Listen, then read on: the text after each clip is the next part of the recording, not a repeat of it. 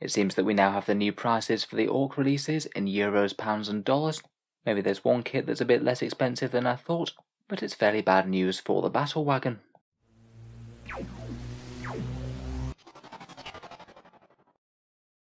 Hello and welcome back to Auspex Tactics, where today we're just taking a quick look at the prices for the new Orky pre-orders that are coming on Saturday. We've finally got the actual Codex release, and as well as that we've got a bunch of new kits: the Boss Bunker, Beast Snagger Boys, Squig Hog Boys, Beast Boss and Zogrod Wart Snagger, and also a repackaged Battlewagon, as we'll get on to. For the core releases we have the Codex Dice, Data Cards and Combat Patrol box. That's all relatively standard stuff. The Orc Codex is £30, $50 or €37.50. I'm sure it'll be nice to actually get your hands on it, after the only way to get it for quite a while has been out of that Beast Snagger box. The green Orky dice are £20, $35 or €25, in line with the standard prices. I guess quite a cool accessory. I always find that Games Workshop's dice are a little bit pricey for my tastes. The data cards are £15, $25 or €20. I guess could be handy enough for certain stratagems and things. And the Combat Patrol box is $85, $140 or €110. We've been over it a couple of times. You get the War Boss in the Mega Armour, 3 of the nice new Death Copters, 20 boys and a Death Dread.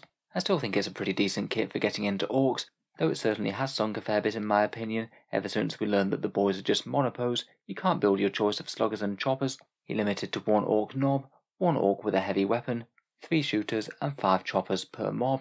I certainly wouldn't say they're unusable, but nowhere near as the multi-part plastic boys kit, which does appear to be remaining on sale. It appears to have new packaging now, so I'm going to guess that one's going to be around for the long haul. It does feel a little bit strange to me to have 2 different boys being sold with really quite different aesthetics.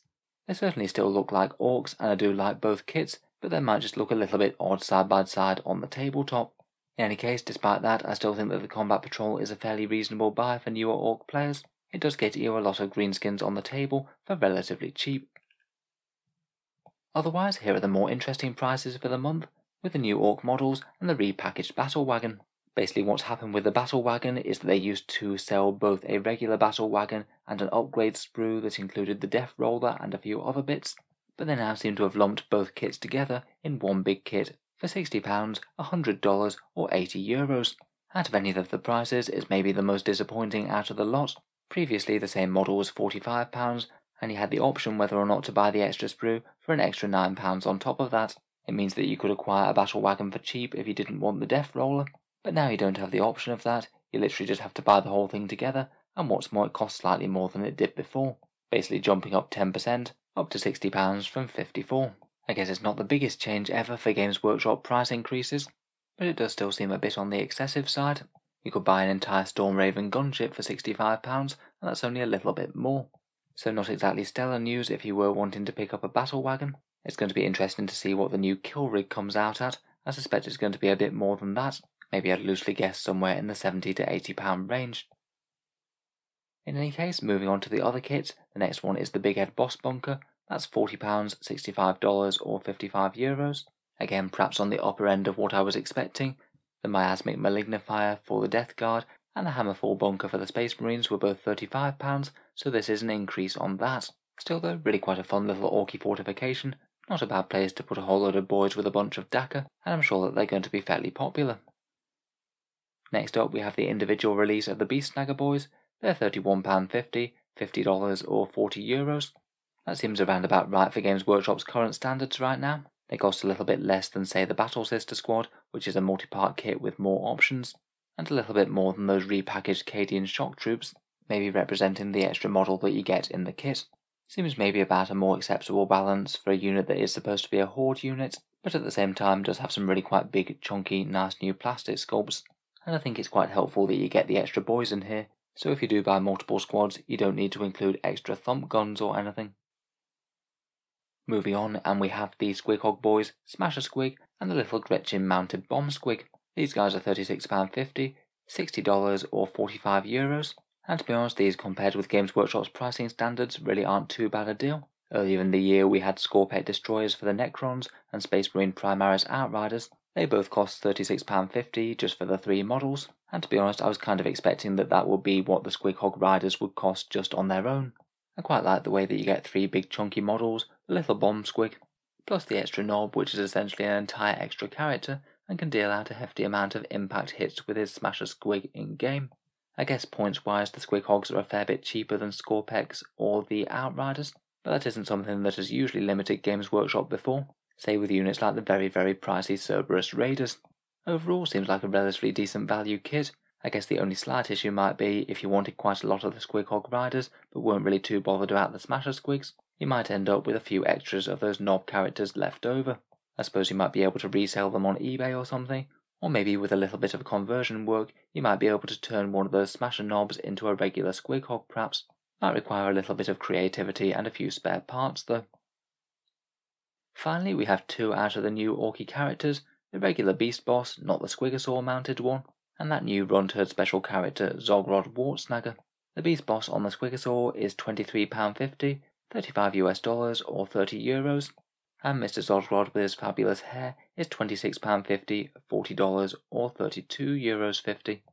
The Beast Boss is more or less what I would have expected, in line with say the Death Guard Lord of Virulence, pretty standard for a nice chunky new character miniature.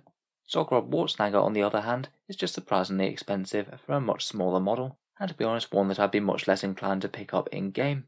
It's certainly a bit of a fun sculpt, but it does make me wonder why Games Workshop priced him more than the War Boss, who's quite clearly a bigger miniature, costs more points in game, and maybe is a bit more of a glamorous orc model than the random outcast Runturd who tries to train his grots to be a little bit better. I'm going to guess that just somewhere in Games Workshop's pricing strategy they've decided that if you want to buy a special character as opposed to a generic character, that's going to cost you a little bit more. If we're looking at recent releases, then this guy costs the same as Lilith Hesperax for the Drakari.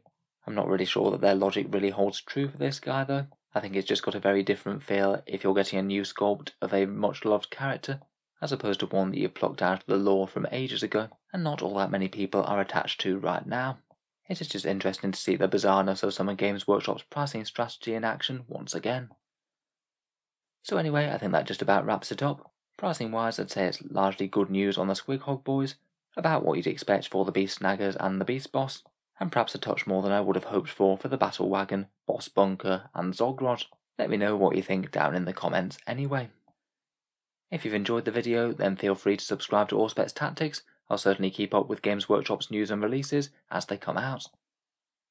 Finally, if you'd like to help support the channel, I would just like to mention one way in which you can do so, which is my Element Games affiliate link down in the video description. If you were thinking about picking up some new Orc releases, or anything else 40k related for that matter, Element Games is a discount retailer based in the UK. They give between 10 and 20% off Games Workshop's miniatures, and have always been very reliable in my experience. If you buy anything after clicking the link in the video description, a small amount goes to help support Auspex Tactics without costing you any more whatsoever. Can just be a small way to help out if you were thinking about buying something anyway. I do also have an Amazon link down there as well, for any of you who happen to be in the USA or Canada. That works much in the same way, but for any Amazon purchase whatsoever, again just click it before buying, and a small amount goes to help support the channel without costing you any more. A massive thank you to you guys who have been using those, it really does help out. In any case, thank you very much for watching, and I'll hope to see you guys next time.